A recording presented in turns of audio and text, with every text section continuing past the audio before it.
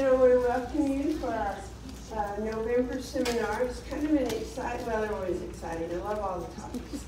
But this is always a favorite where we have seen real life seniors who've made the move and survived. And they're going to be sharing their stories. So we're delighted to hear those. So for those of you who I have not had the opportunity to meet, I'm Virginia Lazenby. I'm a certified senior housing professional and downsizing coach, and I am a realtor. And several people recently have said, so how did you get involved in these seminars, or why do you do these seminars? I've been in real estate here, and real estate's a second career.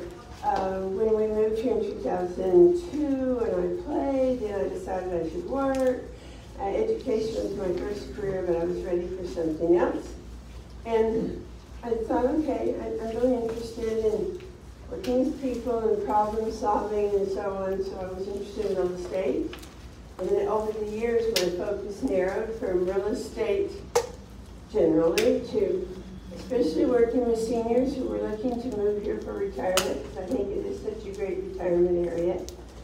And with Jeff Huffman, we did a website really focused on Georgetown TX retirement lifestyle. And then I began to see a real need as I was meeting with people who were looking to sell their homes, often to move to independent living, assisted living with family, 55 plus apartment or wherever. That's a big move.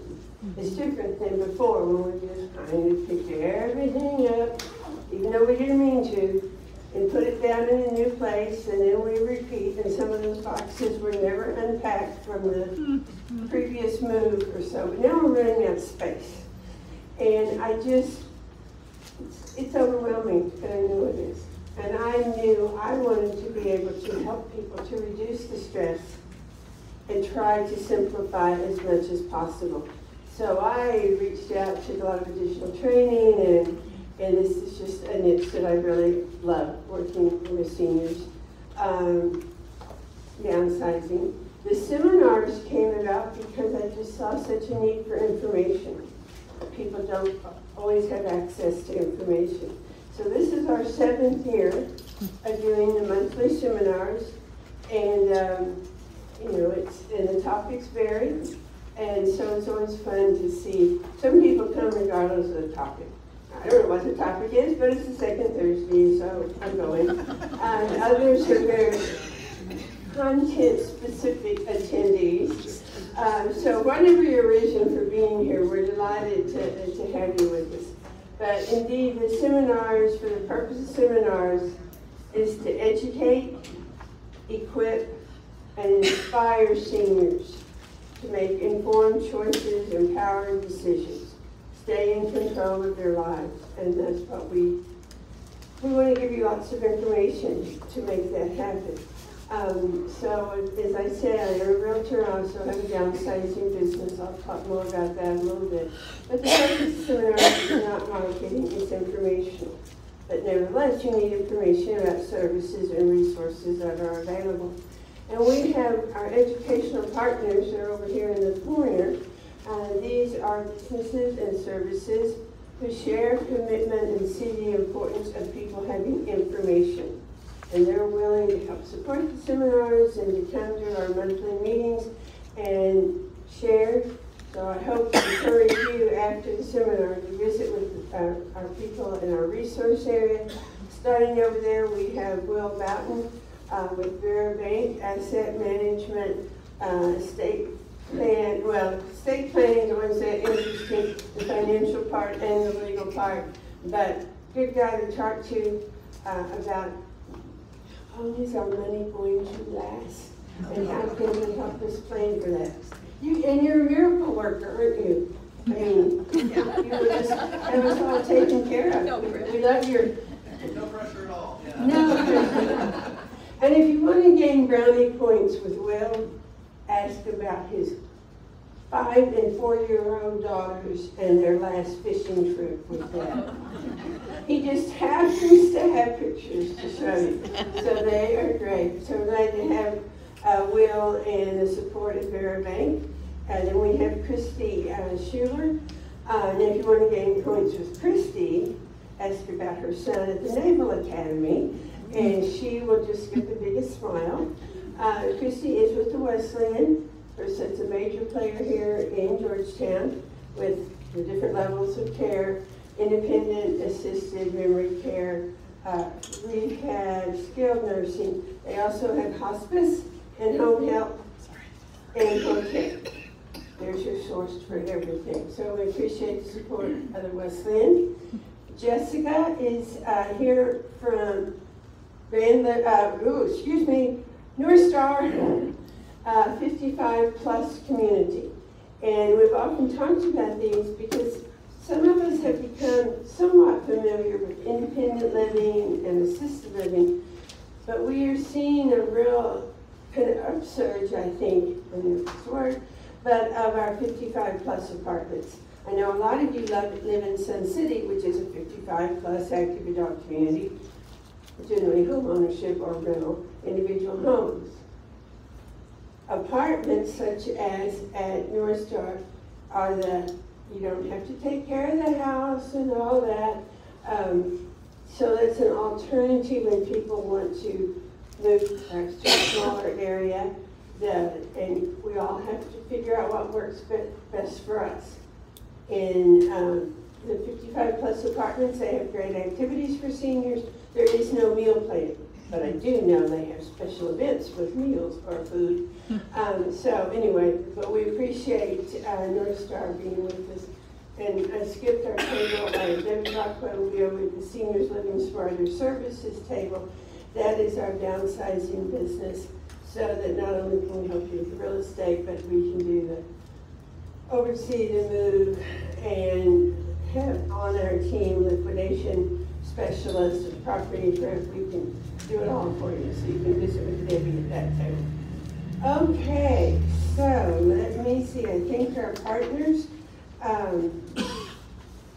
Okay, so it was fun visiting with some people on their way in and go, yeah, I've been to quite a few this year, so we're going to do a little, now this is you're going to get it out easy. Brielle's not here really to check your honesty when I ask this. If you have been to, let's start with three or more seminars this year, here at this place, stand up. Let's see. I know some of you, we started here in January, so you've been quite a few of you. Okay. Wait, don't sit down yet, unless you get eliminated. It's kind of like musical chairs.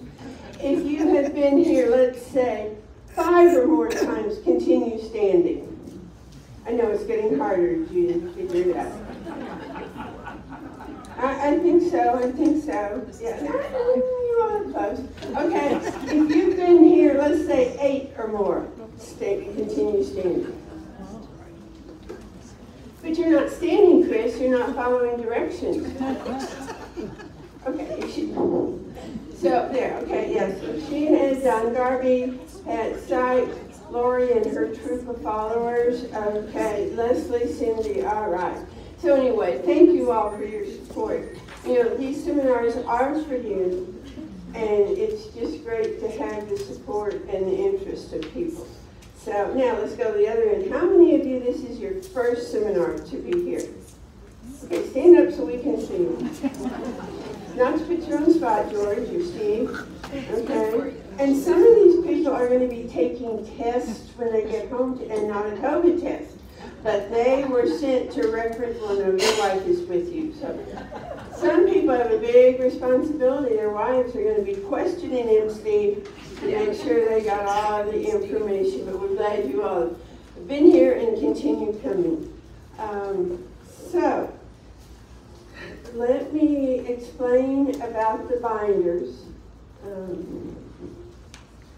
For those of you who have been here before, you have your Nifty Difty binder, and each month we add the packet. Now, we didn't use binders today, but you've got the material, but we're going to start, so coming, we do not do a seminar in December. If you come the second week of December, or whatever's going on in the church, I guess you can participate, but we want you here.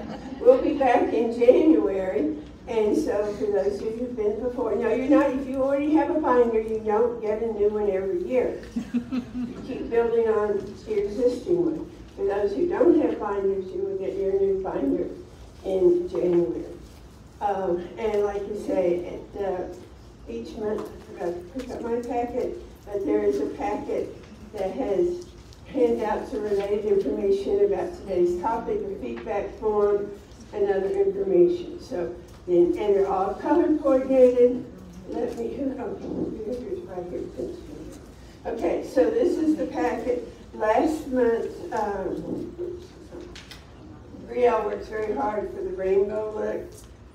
So we had orange clear sailing ahead for October, now our November one, and stick it in there, pull out the pages, put it behind it, and you have a nifty handout, place to keep your handouts collected. So that's how the binders work. At the end of the seminar today, Brielle is going to put out extra copies that we've had left during the year. So if you did not attend some earlier seminars, then you want to look to see what's there, they are there. Which also reminds me, I just want to make sure, because if you're here, you don't really need this. But for seminars that you are not able to attend, we do record them, and they are online. It's about a week later. Jeff gets them up online for us. And even people have been here, if you want to go back or share them with friends, they're there on the SeniorsLivingSmarter.com website under blog posts, I believe. And so they're all there. That was one of the good things about COVID, was when we started, there, of course, we were doing Zoom seminars live, but then once we came here, we made the decision not to broadcast live, but to continue recording. And so they are there for you to have access to. Okay, so that's the binder.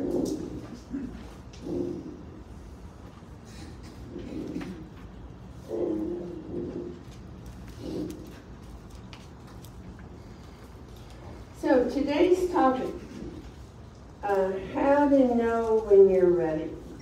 If I even just had $1 for everybody who says, well, when is the right time to move?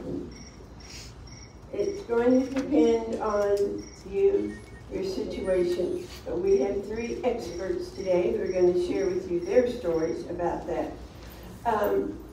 You got a cell phone, or is that a smoke alarm, or what?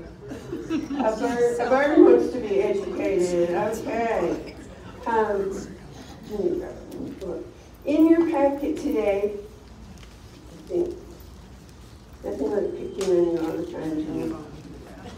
That's good, I think. Yes.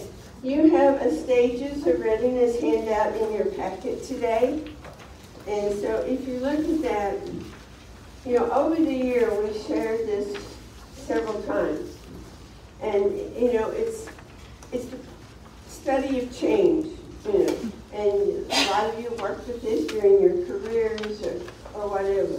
But within the senior industry, those of us who are involved in downsizing, we often talk about the first step being denial.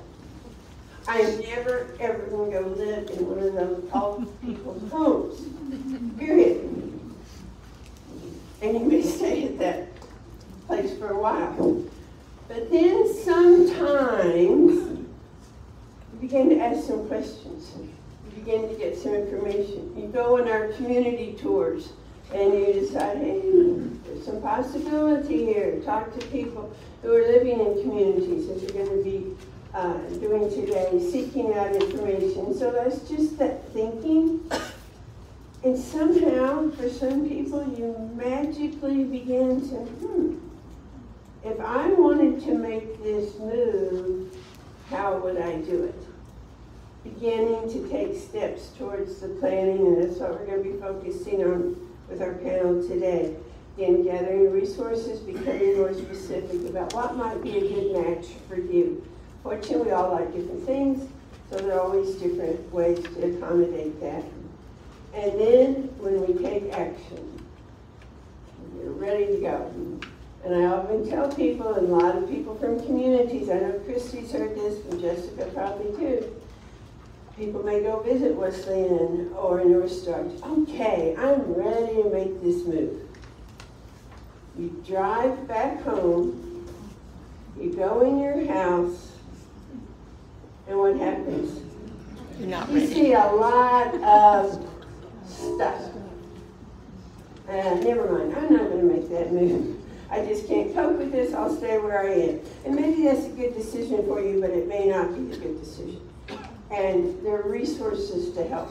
And that's what we always want people to know. I didn't put them out today. We have our downsizing puzzle of all the pieces and how that can be put together to help people. But you start taking that action. And I'm definitely going to hear some stories about that. Now this is usually where we've stopped our stages of readiness for where we've been. Today we've gone ahead and added that next step. In, I guess, more the true model, it's often called maintenance or maintaining, but we wanted a different word. For those who make that transition, we really see it as a time of thrive, and you're going to hear more about why. You've made the move to your new home. Embrace it, go for it, enjoy it. And that's what we're going to be learning about today. But I think, okay, true confession here. For those of you as couples, you gotta be respective or something. You may not always be on the same page. Good luck. And, some of us are there to help. I laugh, I don't know if that's the right word, and I've been sometimes like, gosh, I really think we need to have a marriage counselor on our team. So far we're not going there. Jenny, we might go there to help us with that. But anyway, I just think it's helpful to see, and for some of you, now I was there, now I'm here, now I'm headed in this next direction. Okay, with that background, let's have our panelists come up.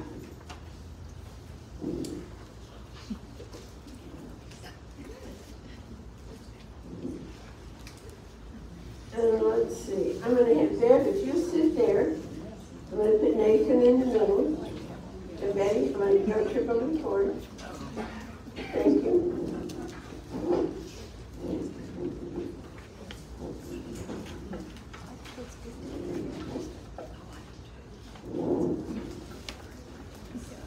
Okay, so as we were thinking about this topic,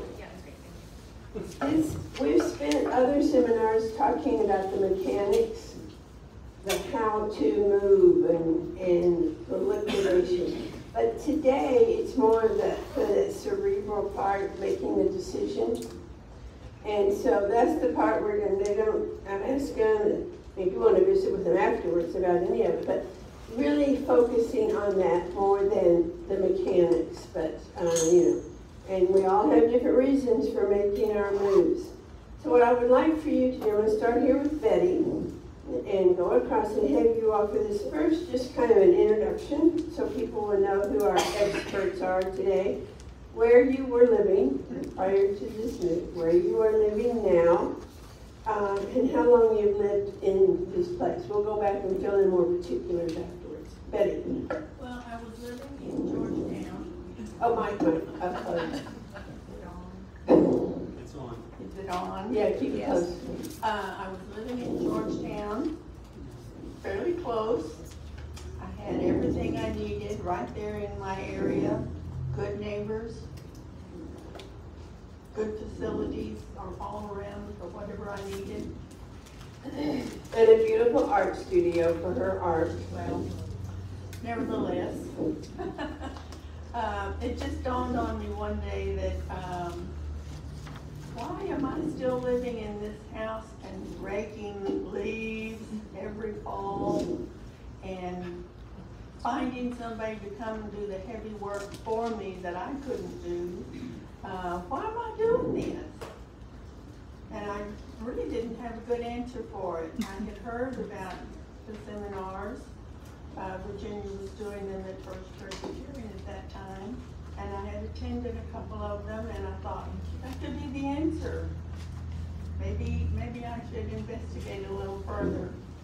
So, I have 4 words in my alphabet that really guide what I do. First one is prayerful. So I visited with my prayerful person a long time and decided, yes, I do need to do this. The second thing in my vocabulary is hold the mic up close. I'm new to this. I've got my hearing aid, so everything's very muffled. Sorry. Sorry, okay. That's okay. Second word in my vocabulary is proactive. And to me, if you think about something long enough, you kind of get an idea of what you should do. The next word in my vocabulary would be decisive. So you thought about it, you talked with other people about it, make the decision, yes or no, are you going to do a particular thing? And then the last word in my vocabulary is prayerful again. You need to talk to this person and find out if you are making the right decision. Nobody knows that but yourself. And when I have gone through those 4 steps, it's time to make a move. So I did. And we're going to hear more about your move in just a minute. Thanks for that introduction, and we appreciate that. Nathan. And it's Nathan Smith, no relation. Okay, Betty Smith. Yeah, we're all over the place. We were looking at health changes. Well, first of all, we lived in Georgetown. We lived in Texas Traditions. It's a small 55-plus community below the dam, Lake Georgetown. And we lived there for about 6 years before we decided it was time to make a change. And it was primarily due to health changes that we decided to do that, and based upon my experience with my family, aunts and uncles and my parents and everything, that kind of prodded us into making the decision to move. And I forgot to have him there. She is living at Oaks Gracious, living out here on Williams Drive, and Nathan and his wife Kiana are living at Longhorn Village and Steiner Ranch. And we're going to fill in some more about those bits and pieces. So health changes, and you wanted to be more proactive and be in a place where care would be readily available, right? Okay. Beverly. I'm Beverly Holland. In 2003, my husband and I, after 37 years in Corpus Christi, bought a house in Sun City in Georgetown, and we were there for 16 years. I've been at Provident Crossing Independent Living Community for a little over 3 years. Okay. So we're going to find out more about that story in just a minute too. So we've got 3 different types of communities here. 2 independent, well they're all independent living, and we'll fill in on Nathan's in just a minute. So now what I'm going to do, Betty already addressed part of this, but what factors influenced you to make the decision? You've kind of been thinking about it, and Bev, why don't you start us? What factors said, let's go for it?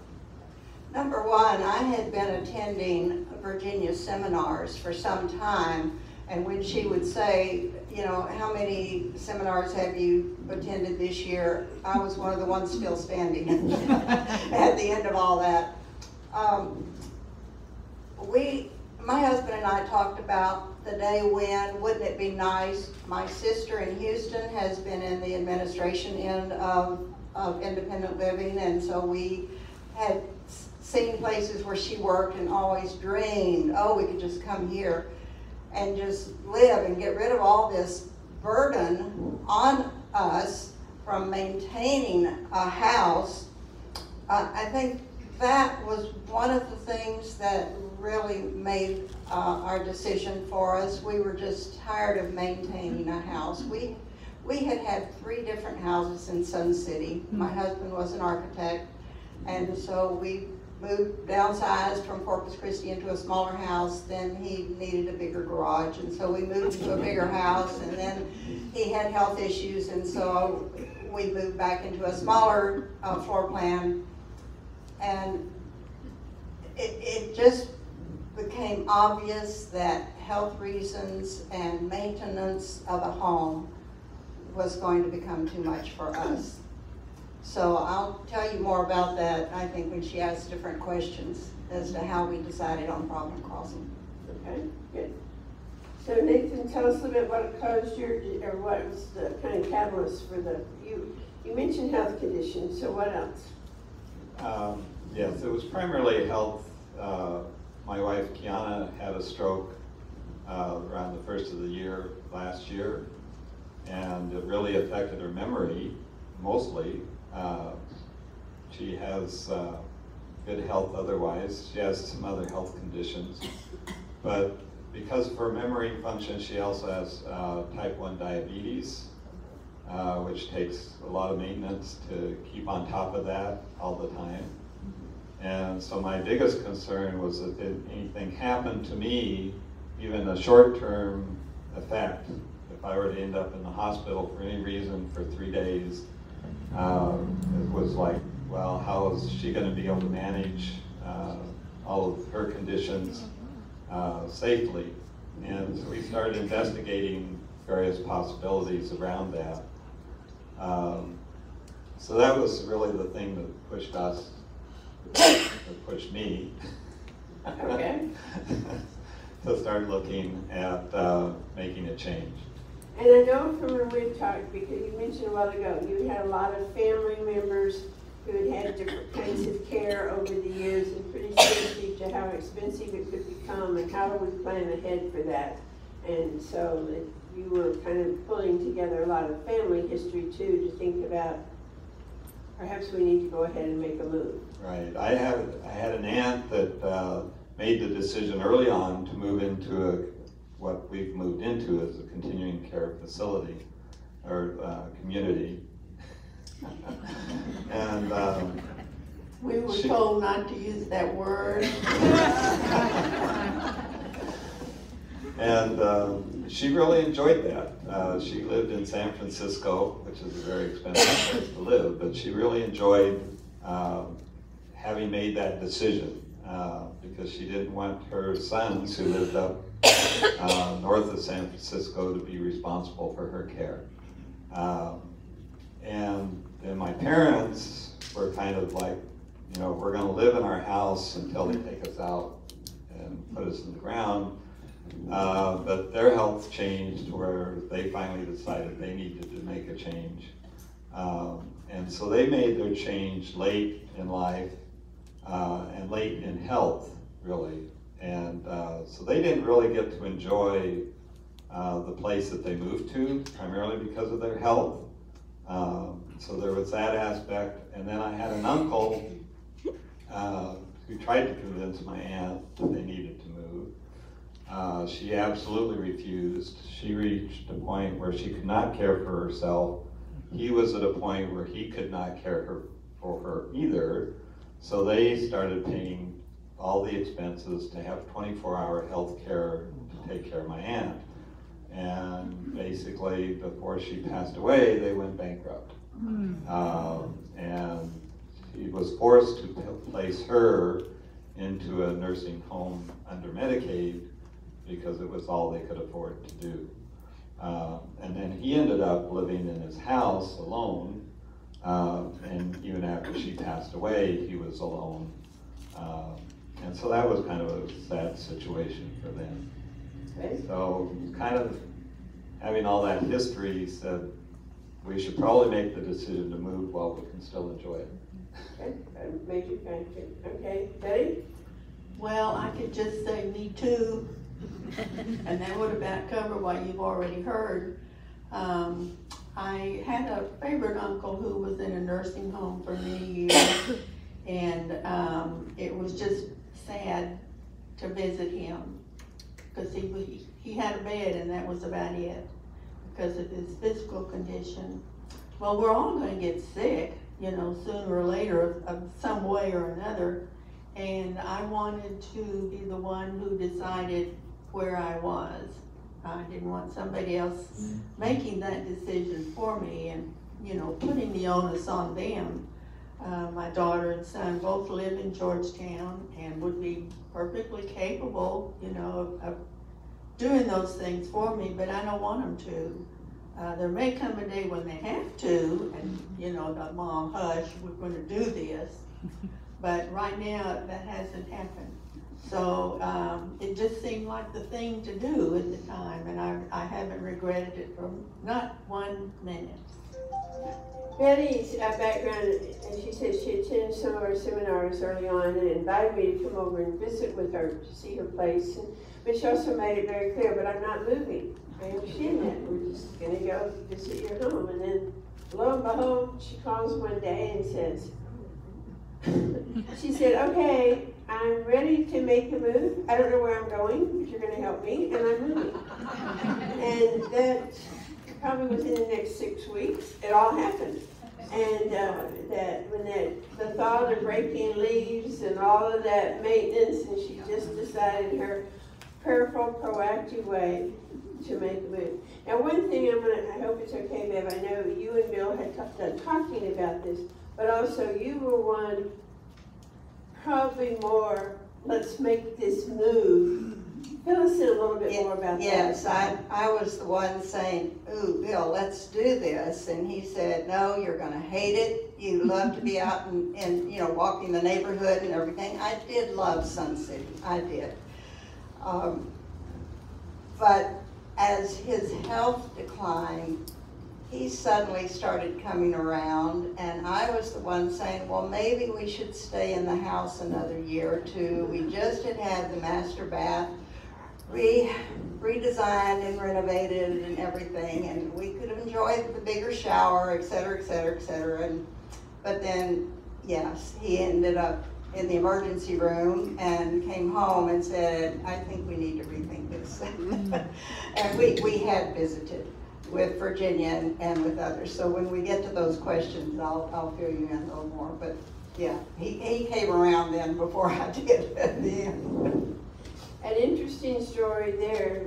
People have made some references about when we visited communities. Prior to the pandemic, we did some field trips to selected communities. Now we're doing these community discovery tours, very similar. But Bill, and now Bev had been on several, but I think Bill joined you to go to Covenant Crossings. And quite by happenstance, yes, someone looking out for us, we had tour guides to take us around, and this case it was Covenant Crossing. Bev and Bill went to Texas Tech. Now they're very quiet about it. You would never known they went to Tech. Well, guess what? His tour guide was from Texas Tech. He lived in Sun City then, but he was, Bill made the comment when we were leaving that day. He said, you know, I see, he seems so much better. Tell us a little bit about that. Yes, the couple that we already knew who did live in Providence Crossing, the man had been president of the Texas Tech Students Association, and of course we were attending those meetings as well. And he did have, the man did have pretty serious health situation, and he looked better than we had ever seen him look. I mean, he looked rested, he was active, he was going to exercise classes, and so I think that helped tell Bill that you know, it's a good thing to be that proactive, like Betty mentioned. So, and in this case, the gentleman was on a motorized cart, but very, you know, and that's one of the things that have come up. Oh, but there's so many walkers and so many carts. I don't want to live with those old people. Jump to that question, Beth, because you made a big point about people not being overly reactive or whatever. Well, I don't know how far you want me to go, but we've lived in Providence Crossing for a little over 3 years now. And you first go in, and I don't think you notice the walkers, the electric scooters that people are using. If that bothers you, if it makes you feel, I'm too young to be in a place like this, then you better look someplace else. But I think you're all going to see that no matter where you end up going. You know, we have special parking places where people are supposed to park their electric scooters so they don't block an entrance or an exit or whatever, and we don't get closed down by the fire marshal. But yeah, you really need to look around. You know, I could go on into this. I don't know how far you want me to go. You know, that's part of aging. And sometimes we kind of dismiss people. You know, I always, and I'm just going to say his name, I always think of Ron Trapp, who lives over at Wesleyan Independent now.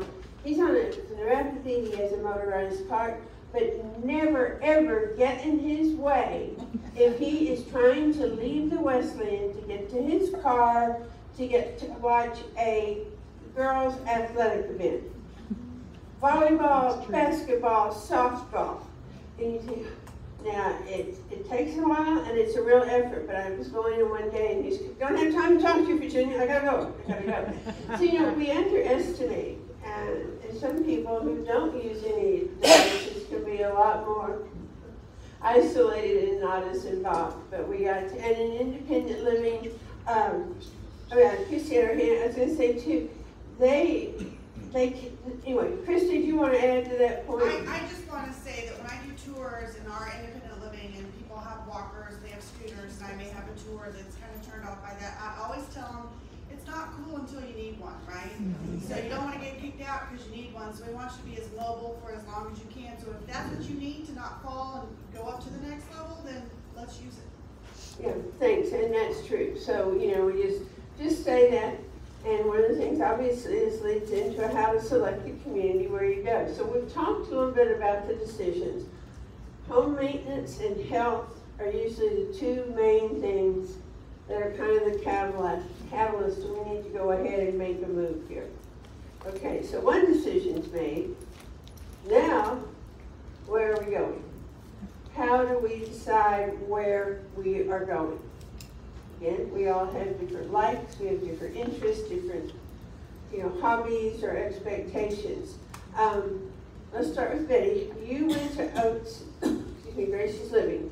So how did you make the decision about where you wanted to move?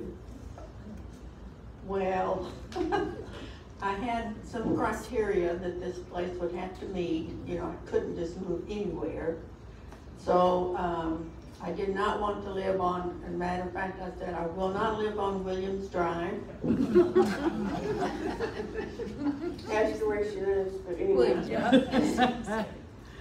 And I will not live on anything but the first floor. Well, I live on Williams Drive on the third floor at the very end of a long hall. But it's, there's good and bad in everything you do. The good thing is I have very quiet neighbors because nobody wants to live at the end of the third hall. The lady that lives directly across the hall from me just had her 101st birthday. She was one of the first women in the Women's Army Air, or the first group of women that were in the military a long time ago. She does use a walker, but she's very quiet with it. We have carpet on the hallway, so you don't hear these people moving around. It was, when Virginia and I went, we looked at another place first, and I thought it was just way too small for me. So, the apartment? Yes. And it didn't look like they had very much parking in that particular area anyway, so I thought, well, I'm not giving out my car. You know, I have to have my car. So we moved on to the Oaks, and I immediately liked the apartment that I was shown. It wasn't as big as my house, of course, and there again, it was on Williams Drive on the third floor of the building. But you have to make concessions in everything you do practically. So I thought, okay, this is I can do this. So we went back downstairs and signed a check and put a deposit on the place, and we started making preparations to move and sell my house. And it was a good time to sell a house, of course, so that was helpful. Yeah. We did that, and that all went smooth, and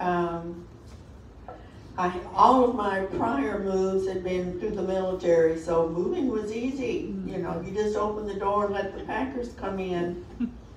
Not so on your own.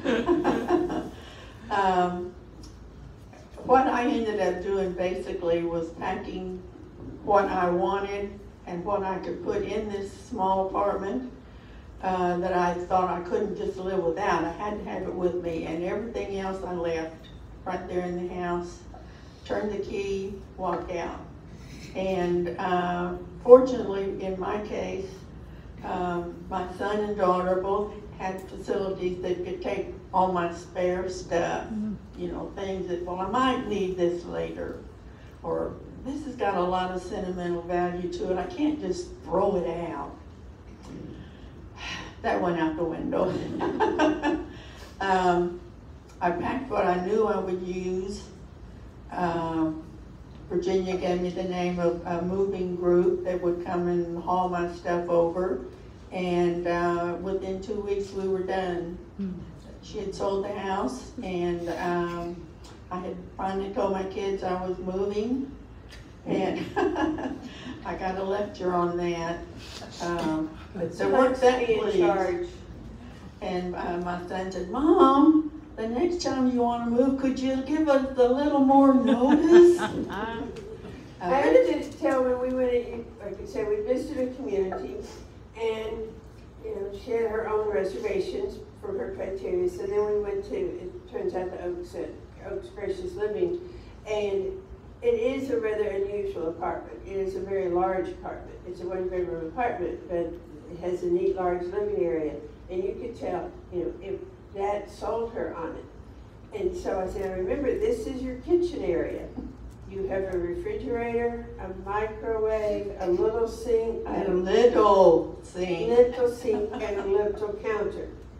And I'll never forget, now Betty, you know, is this okay? Well, we looked before, you had a small kitchen. Virginia, I told you I'm not cooking. That's another reason people make the move. So anyway, although she does like her food better than some institution food, but that's another conversation.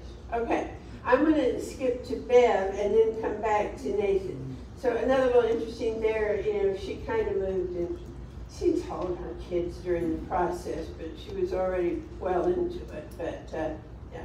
So Beverly, what was your decision to go to Provident Crossing?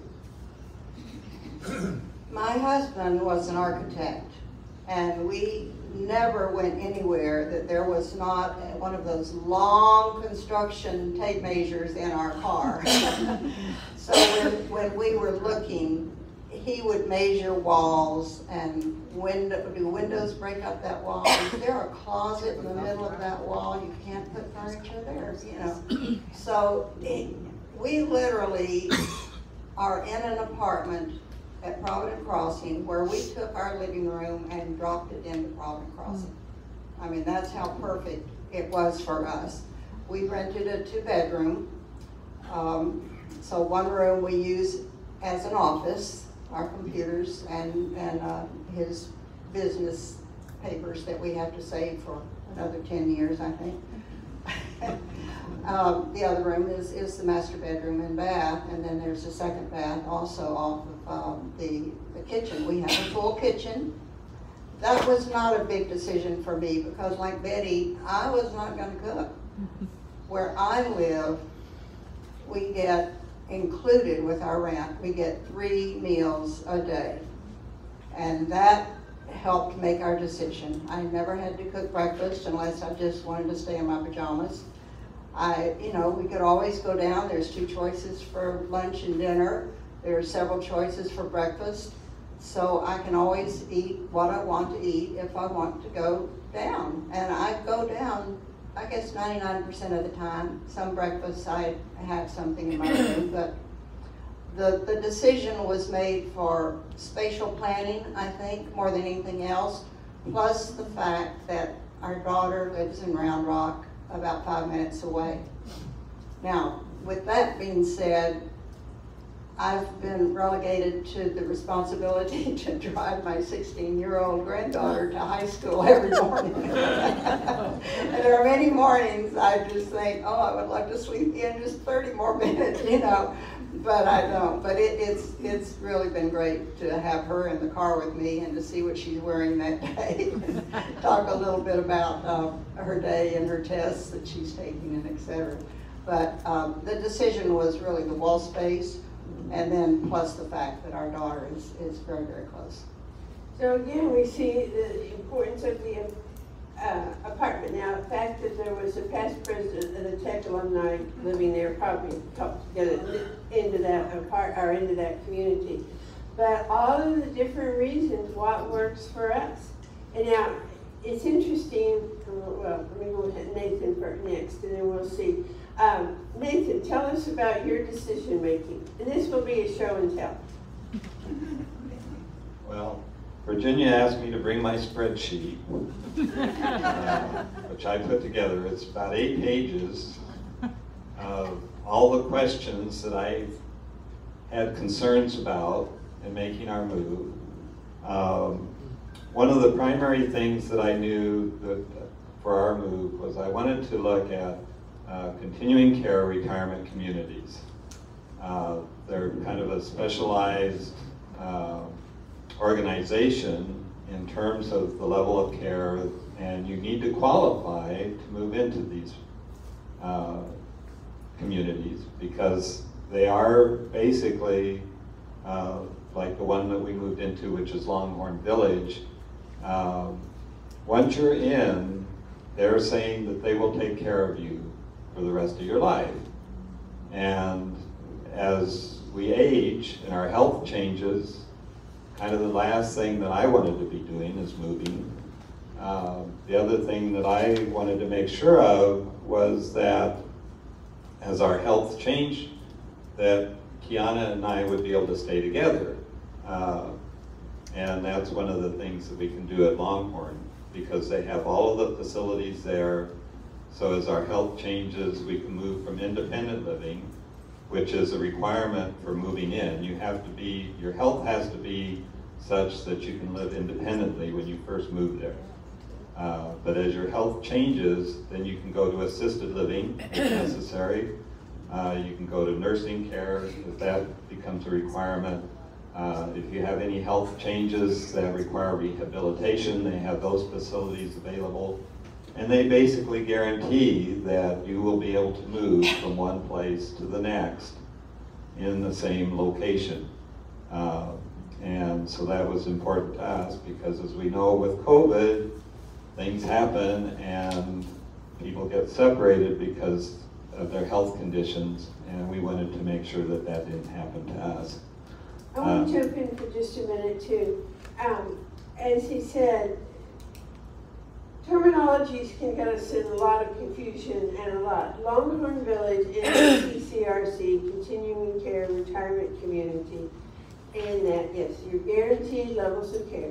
You do pay a large enrollment fee, and you're guaranteed a contractual relationship of what you would pay in the remainder of your life. Now, we have other great communities here, that, like it was Wesleyan and Delaney and Grant. They offer all levels of care. And if you are in their community, you have priority to move from independent to assisted. And so I don't want to downplay that at all. The difference with, and people can have some interesting discussions about these, but our true CCRCs, but that was one of the things, we were on a time crunch to get your home sold so you were making a large enrollment fee. Right, we needed the money from our house to basically pay for the entrance fee to get into Longhorn Village. And then that was one of the other things in terms of the qualifications. You have to financially qualify to move into these places because, again, they are guaranteeing your level of care, and they want to make sure that you don't run out of money before you die. The one thing that most of the CCRCs in this area provide is that they will refund to your estate a portion of that entrance fee. It may not benefit you, but it's something that you can consider leaving to your family at the time you leave. And with Longhorn, it was set up such that if we decided to leave at any time, then we would get a portion of that entrance fee back as well. So that was another consideration in moving there. So on your spreadsheet, you checked out several communities. You were looking at, what were some of the top things you were looking at when you compared communities? Well, some of the things that I was looking at was really the cost of moving in. What was that going to cost us? What does the monthly fee cover? What were the meal costs? So these were all broken down in terms of what they provided. What were the different dining options that they provided? Parking, were they pet friendly? Kind of trying to figure out the estimate for the lifetime cost if we were to move there. What were the financial, what was the financial condition of the place we were considering? Because you read about this in the news every once in a while where one of these places runs into financial difficulty and ends up closing down, and then all the residents need to go find someplace else to live. So I wanted to make sure that the facility, or community, that I was moving into was financially secure, and we wouldn't need to worry about that. The application process, what did we need to do to qualify to move in? Because of COVID going on at the time we were looking, it was like, how did they deal with the extreme conditions? You know, what happened within the facility during COVID? What happened in the facility when we had that major freeze in February and people were losing power and things like that? How do they deal with those types of situations?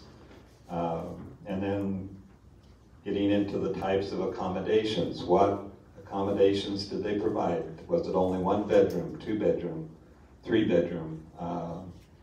In Longhorn Village, they go all the way from 1 bedroom apartments up to villas.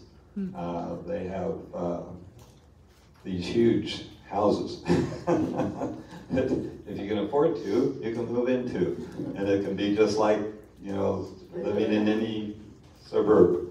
So that was one of the things to consider as well. What were some of the other, the amenities that they provided in the facility. Did they have the exercise rooms? Did they have pools? Did they have places to go play games? Community events, how did they deal with that? Did they have facilities for that? Movie rooms. I mean, some of these places, and Longhorn Village is one of them, has a wide range of facilities available that the community uses all the time. They have an active activities director that will plan out your day and keep you busy every single day of the week if you want them to. But you can also just kick back and stay in your apartment and live your life like you were in a single-family house. Did they provide transportation? Because that was another thing that as you age, and I know that it's happened with my wife, she doesn't really drive now. She can in a pinch, although we don't like it, but she can.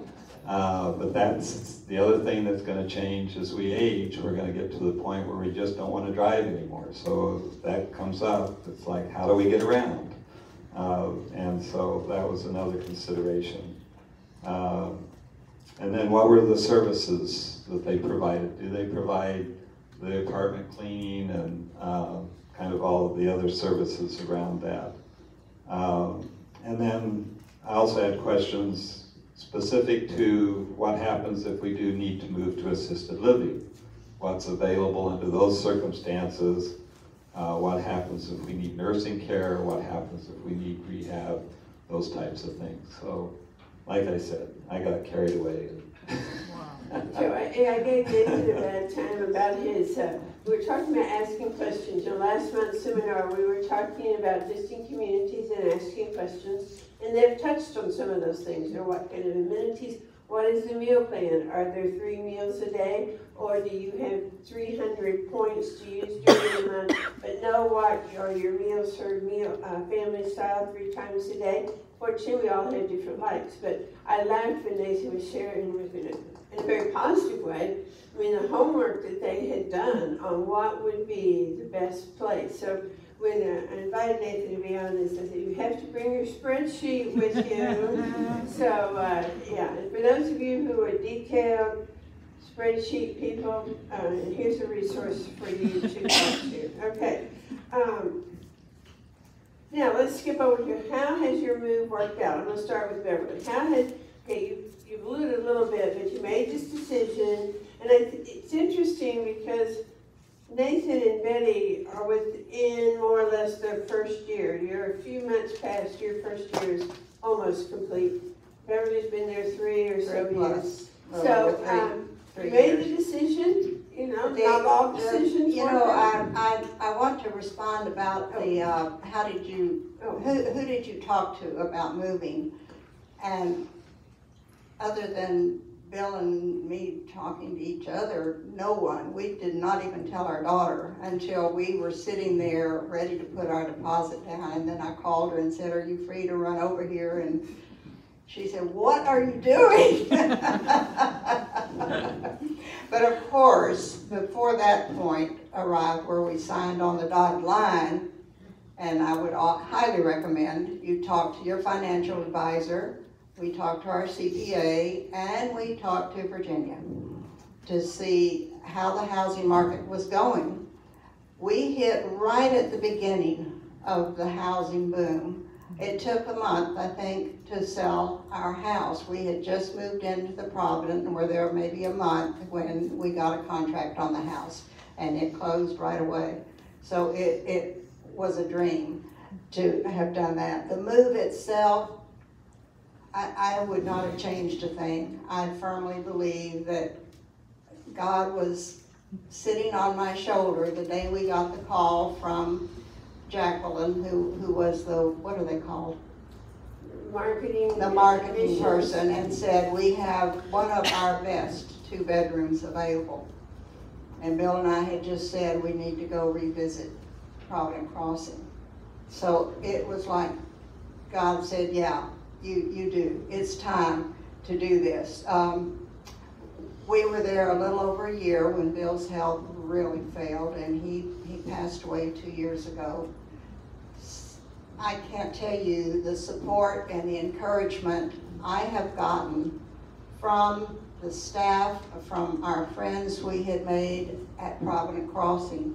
Everyone knew Bill. I mean, he was one that knew everybody's name before I did, you know, and would stay down after breakfast and talk for another hour while I was upstairs doing something else. But the move itself was wonderful. They have amazing activities. I can exercise 6 mornings a week if I want to.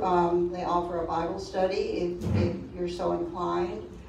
They offer outings where you can go on the bus. So like Nathan, you know, they say when you move to Sun City, you have to retire from retiring. It's kind of that way at these places too. You have to decide, what can I really do and still get my laundry done, that type thing. I think no move is easy, but we chose to have our family help us free of charge. I think I bought them pizza. But, you know, it all worked out. We started eliminating things, and luckily family took some pieces of furniture that we didn't need any longer.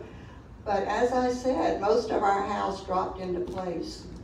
And I have far too many pots and pans under the cabinet that I do not use, and so that's kind of a project upcoming to eliminate some of that. But it's been great for me. I am so happy to have been there the 2 years that Bill has been gone, because I knew everybody, and I'm involved in the choir there. I'm on a committee for our Christmas bonuses. I still drive into Georgetown twice a week because my church is here. You know, I can't tell you what a difference it has made in my life, and I think I have stayed healthier because of it. You know, when you share that, it's like you mentioned the gentleman who we talked about, Bill's, he looked so much better, and you always look beautiful, but that whole point is reducing that stress. And I'll never forget, because this has been ongoing. Bev wanted to move, well, until you decided maybe not. But earlier on, you wanted to move, and Bill wasn't going to have any part of it. And then things changed. And we'd been to Provident Crossings, and a couple weeks later she calls and said, we need you to come over, we're moving to Provident Crossings. And I'm like, we signed our deposit, we're moving in 2 weeks. Oh, or whatever it was. You know? We moved in a month. Yeah. We signed the papers in early July, and we were in our apartment by August the 3rd. So. And Tamorian's son helped with this transition. He bought their son bought Bev's home, as it all turned out. Small world here. So that was great. Okay, how's the move worked for you and Kiana? Well, I can say we're still moving. Everything is out of their house. It's just kind of a lot. Well, we had about a 3,500 square foot house in Austin before we moved to Georgetown. And we didn't downsize at all to move into a 2,100 square foot house. And so it was quite a challenge to get rid of a lot of stuff. I had found Virginia's club website and had started attending her seminars and got a lot of information on how to do that. And fortunately, Virginia provided a lot of references for services that we could use, and so we used a service to basically help us pack. I had pretty much, or the two of us had pretty much done all of our previous moves. We packed everything up in boxes and cleaned out all the closets and everything ourselves. But this time, given everything that was going on, I decided I wasn't going to do that, so we hired somebody to help with that. And that worked out really well. Once we found the apartment that we were going to move into and knew what the size of it was, we were able to sit down and measure it all out, which you have to do, to figure out where everything was going to go. The funny thing was when the people came in to give us an estimate of what it was going to cost to move us, there was two of them, and they walked through our house and looked at everything, and they came back and they kind of compared their notes and say, why is this so much? And then they went and looked back, and then they came and said, you two are very good at hiding things. There's a lot of stuff in closets and some big art pieces and... Yeah, so, but we managed to get rid of what we needed to get rid of and keep some of the stuff we still need to get rid of. Well, that's okay. Okay, so Skip, you did that. Now what about your life at Longhorn Village? Okay, so kind of the decision process was my making the decision primarily because Kiana wanted to stay in the house. So we kind of went through that for quite a while, probably even after we moved. But now that we've kind of settled in, she's liking it a lot more and it's getting a lot more comfortable living there and starting to participate more in some of the events and things that are going on. I'm really happy that we made the move, and I was kind of really looking forward to it because I was doing the cooking, I was doing the cleaning, I was doing the yard work. Got rid of all of that, so I don't have to do that anymore. So that turned out great. The only thing is we've got a lot of the artwork still piled up behind our day bed, still in the original wrapping as it was moved, because we're just not sure where it's going to hang or how we're going to hang it. And because there's so many other things to do that are more fun, it's probably going to be a long-term project. One of the things from phone conversations I've had since the move with you it's always interesting about, I'll leave a message and you call, well, we were down doing such and such, you know. So I think both of you, and kind of picking on Keanu here, but it's been a lot easier to be involved in activities when you just walk down the hallway than have to go find the activity. Adjustment doesn't happen overnight. There are going to be those rough times, you know, but we still say, how do you embrace the change and go for it? You know, for some, I know, Chris, I don't know what you would say, or some people, some communities say, you know, it takes at least a couple of months to get situated. And so people who want a perfect day one, you know, come on, you've got to, you know, so settling in time, but it seems that you all are really engaged in the activities, and Bev certainly has from what she shared. Betty, what about your did you make the right decision? I did. Mike? I did. One of in my community where I'm living, all of the same amenities are offered. I mean, you can choose to participate or not. It's up to you, you know. I prefer really to take care of my own meals in my apartment, because otherwise I waste so much time sitting downstairs at the dining table waiting until the meal is there, because you have to go down early to get a seat. You can sit wherever you want to, but you have to get there ahead of the meal if you want to have your own group with you. You know what I mean? In this type of community, the meals are all served family style. So there are tables, in her community, 4 people to a table, so if they want to have their friends, they get there early. So that's one of the things when we talk about, not only is it 3 meals a day, is it points, is it whatever. This particular Oaks Gracious Living, the philosophy of that management system is the importance of being with people, and they value that. Some people know Parkwood Meadows down at 620. It's the same, 3 meals. Now Ben was saying that's, yes, there's, you've got lots of, several meal options. Same thing at Wesleyan, you've got your dining room, but you also have more of a grab-and-go bistro. But those are things you want to check out. So, but overall, I mean, there's some things that may not be absolutely perfect, but well, there are things that might not please you exactly, but you work around them. I didn't know anybody living there when I moved in, but right away at this table for 4, the 3 people that I happened to be sitting with, I liked immediately. One of the ladies, coincidentally, was from my hometown. We grew up in the same town, in the same neighborhood. She is a year older than me, so she was a year ahead of me in school, in elementary school at the same place, junior high at the same place, and graduated the same high school a year apart. She nearly fell off the chair when I told her where I was from. Me too! But they have, those 3 ladies have become very good friends, and I have named them my posse, because they take care of my very existence. I will readily admit to the fact that I'm scared of the dark, have been all my life. I have not given up my choir at church.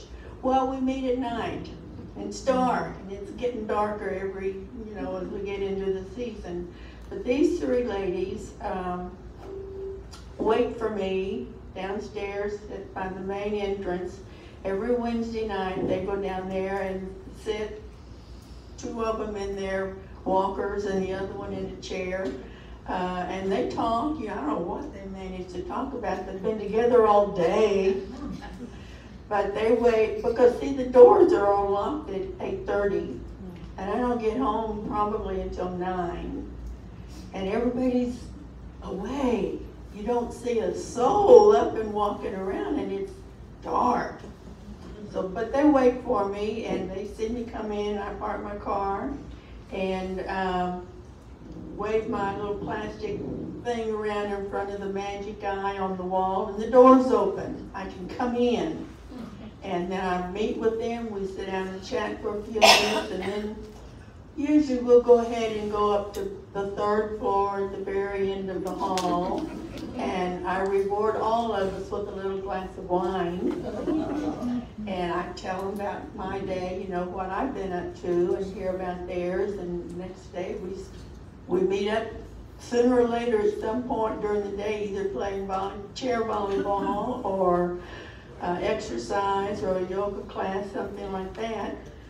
Or at lunchtime we may meet up again. Well, I may not see them for a couple of days because I still have things to do outside of the building. I don't have to stay there all day long every day, and I do have my own transportation. So I'm just free. You know, I can have free time or not. It's up to me what I want to do and whatnot. And if they need could you just please run me down to Walmart? Yes. And we have transportation that can take them, but it might not be on the right day. See, that can be a problem. So I have things I can offer them. They have things they can offer to me. And it works very well. Okay, I have some more questions, but I want to jump out and ask questions from the audience. What are your burning questions? Yes? Where are the locations of each of these 3 facilities? Okay, communities. No, you're fine. Let me explain that, so we go through this story many times. When we say the word facilities, it kind of has a negative feel. And those of us in the senior industry talk, these are not facilities, they are communities. And that's, some people have been around for a while, they're in the downsizing club, so it's that kind of, can't say that word. Where are they located? Okay. Oaks Gracious Living is on Williams Drive, 1200 block. 1200 block. It had the flags are there. The new Goddard School is just before that. Next door. If any of you like to shop at Judas, it's across the street from Judas and down a short distance. And if you can't find Betty at the Oaks, she may be at Judas. So that was maybe. So Longhorn Village is in Steiner Ranch of Highway 620. Back in, especially for families in Steiner Ranch, it's just amazing, but you don't, you know. And they will let people other than Longhorns there, you know, it's called Longhorn Village.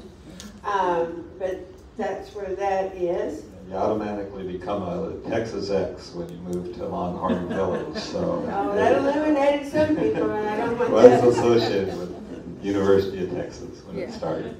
Oh yeah, there's an Aggies t-shirt, thank you. Bev lives at Provident Crossings, which is down on A.W. Grimes, just before Highway 45. You know, and she mentioned that she still comes back to Georgetown quite a bit. And we happen to go to the same church, and she's very active in the church, and people, oh, what's going to happen? She's not going to play in our bell choir anymore. And, you know, she's there. She's still very involved. And, you know, so she is able to balance that. It works well for you, but as you mentioned, you're involved with the choir at Provident too, and Bible study down there. But it wasn't like she gave up her whole life and friends here. So, but that's where they are. Okay, Jim, then Beth. Jim? I've been waiting to hear what you're going to say about pets. We just got a new dog. The dog's about 2 years old. And about this big. Yeah, right. Animal Pets. So they're asking about pets. Now, I don't think any of you have pets yourselves, do you?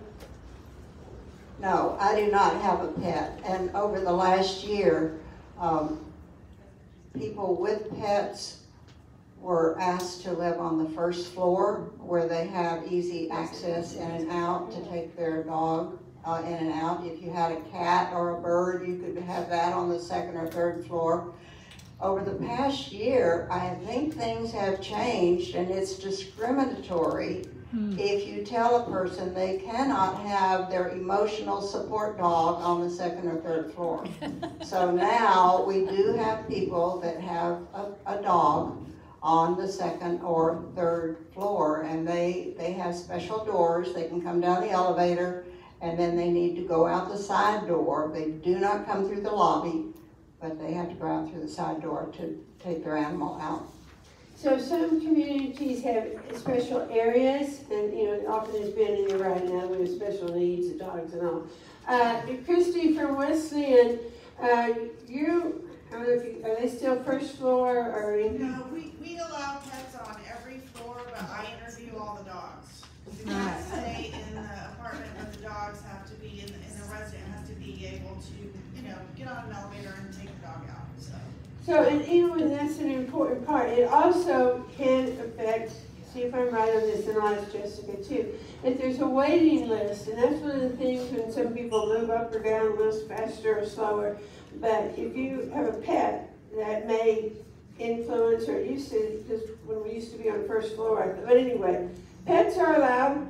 Generally, they're going to be pet deposits, but just find out the information. People won't even see your little dog, Jim. I mean, May I say something? Oh, service dogs are always allowed with the vest. It have to have a vest. An emotional support dog has to have a certificate that says it is an emotional support dog. And so I did ask the manager specifically, does every dog on the second or third floor have one of those certificates? And she said, yes, ma'am. They do. So pets are welcome. Were you going to add, Nathan? Yes, I was going to say, as far as I know, there's no restrictions for pets at Longhorn Village on any of the floors. The only restriction is, as Beverly mentioned, they're not supposed to take them through the lobby and the front entrance. They do use basically the garage exits to take their pets out for walks and stuff. Jessica, what about pets at North Star? Yeah, well, no breed restrictions, but we do interview the dogs. Interview the dogs, Yeah. okay. Just so you can control the dog. Okay. Beth and then Ron. Well, I have some friends that lived at the Oaks, and then they moved, and I wonder, does the Oaks not have memory care or the level care? No, Oaks is only independent living. Oaks Gracious Living, where Betty lives, she knew that was okay with her. You can bring in assistance, where it can begin to be like assisted living. But whereas we've said Wesleyan and different buildings, but they do have independent assisted memory care and all. The same as Delaney has that, Grand Living has that, but Oaks, other than bringing in support. My mother lived in a retirement community for 15 years in Austin. And when it was sold, I think it was sold 3 times during that time. The level of what you had changed, and that really just put me off. Okay, she raised the point when her mother lived in a community in Austin, and over a number of years, it was sold, changed management and all, and it affected the quality of life there. That does happen. One of the questions that Nathan mentioned, he really researched the, stability and all, because we have no control over that. But you're right, and I know there's some places around that has happened here, and people say it's not like what it was when I moved here. We have no control. Do the homework you have, and you know what? If something doesn't work, guess what? You move. We've already made the big move. We've gotten rid of stuff. This would be a lot easier. But I mean, so okay, Ron. Yeah, I was in a luxury independent living 3 years ago. Right. Moved out after 1 year because services went downhill. The increase in rents was there was no predictability as to what rent was going to increase and what amenities were going to be cut, and there were a lot of cuts. Some, were explainable because of the flu, but others were just trying to save a buck here and there. Those kinds of things happen. I know you have made several moves from what you've shared with me. We did the best we can. We do your homework, and we hope but if it's not working, Well, you can ask them, how many times have you increased rent, in the past 3 years? Try to get some history of what their practices. Right, their financial stability and plans and all. Other questions people have? Mary Ann? Do you need that type of facility? Wrong word. Self-correction's great. Good. Allow people who are truly interested in that particular place to spend some time as a resident to see what life there might be. Part of it's going to depend on the occupancy rate. There have been some at some times where you could even stay a short period of time, but we see their goal is to keep their apartments occupied. So I don't know, Jessica, do you do any kind of short-term trial periods at North Star? Yeah, we have a guest suite, so you can always choose to stay in the guest suite for any period of time. A guest suite. And that's what some of the communities have had, a guest suite. So you could try it out. I think. How many days? Up to a week, or what did you say? How long did they stay? We don't have a limit on it. We haven't run into a problem, and you pay by the night. So. Okay. You pay by the night, you work it out with the community. I think. She's having a conversation. Okay, so I'll ask Christy when she comes back. It varies community to community, but you can certainly ask and see. Other questions? Yes, Jenny. The ones that have not been raised so far is, when it comes to my turn, I have nobody in this area. I have 2 daughters in Dallas, so I go there, so I'm giving up everything I have here. I'm starting again. I don't mind starting again, but I should be taking where I got here. Yeah. And I know there are others of you who do not have family in the immediate area. And then there have been others who've asked about even like someone to, and we talked in earlier seminars about Medicare and all that, and being sure you have your own advocates. And we're working on one of our programs next year to have more information about who can help you, But the other thing is, when someone does decide to make the move, you don't have to do it all yourself. We've got professionals who can do a lot of help and just simplify it considerably. I mean, we have the whole downsizing business, so we can cover all those areas. But, and we have different ways of involving families. Some people wait to, they're kind of moved or almost moved to tell their kids, guess what? Others, involve them at the beginning. Many of I know when I talk to people about this, I welcome the opportunity if the kids aren't here locally. We can do phone calls, we can do Zoom calls, and involve them in the whole decision making. Nathan, you wanted to add? Well, I was going to say that involved kind of our decision process too, because my family, I have 2 sisters, they live in Washington State. My wife has 2 sisters that live in Pennsylvania. And so when we kind of looked at that as a possibility that we move to either state to retire. But we liked it here. We like the weather. We like not having to shovel snow. We like not being poured rain on constantly, although that's changing. But so we decided to stay here, and we'll make arrangements to visit. And I would say that the other residents that live at Longhorn Village, we know a lot of them have family either close or not so close, but you were mentioning the guest suites. We do have guest suites, so when family comes and stays, they have a place to stay with you if they so desire. And I guess my family was kind of always, you want them close, but not too close. Everything we said that, Beverly. This is for you, Virginia. I think you gave us a list of questions to ask when you go interview these places. And definitely get that list from Virginia, if it's not in your notebooks now. But it gave you all the questions to ask that we have talked about. How often does rent increase, et cetera? Do you allow pets, all that? But all kinds of questions that you can ask I think that was one of our handouts last month, and there was a link to it. So that would have been in the October packet, but it was those kinds of questions. I would say, if you keep your car, and I still have mine, that you study the traffic patterns. The traffic around between Round Rock and Georgetown has just become almost unbearable. Luckily, I have two ways I can come into Georgetown. I call A.W. Grimes to 1460 the back way, and I take that quite often and pray that I get green lights instead of all of the red lights, because every time I go, they put up another stoplight. Yeah. But it avoids 35 when there's an accident on 35, as there was this morning, and it just makes it impossible to get into town. So it's always important to check that out. And he mentioned the bus schedule. It may not run every day at the time you want it, so that's a very important question to ask if you're going to give up your car.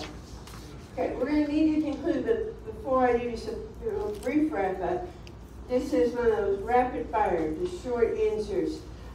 What advice would you give people who are considering the possibility? Just a very short, what would your advice be, Betty?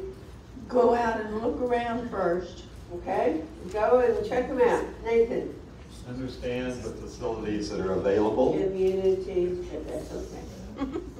Know what's out there. Some people ask me, well, how do we know? How do we find the list? On our website, seniorsliving.com, there's an area there. We focused on the area, communities in the Georgetown, Round Rock, Leander area. There are other lists out there. Okay, see what's out there. Visit Beverly.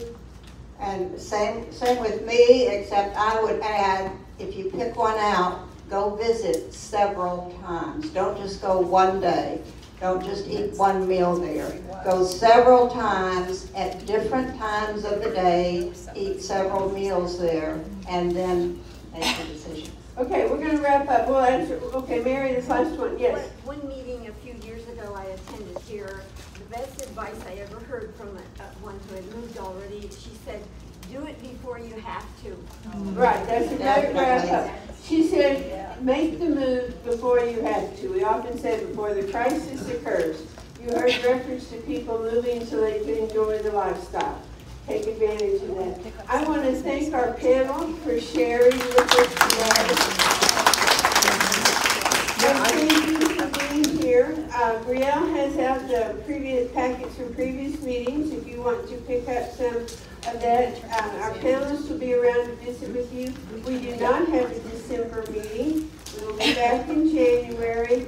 In your handout, there's attendance list of seminars for next year. There may be some adjustments and all, but have a great holidays. And for those of you who are veterans, for Veterans Day, thank you and your family for your services.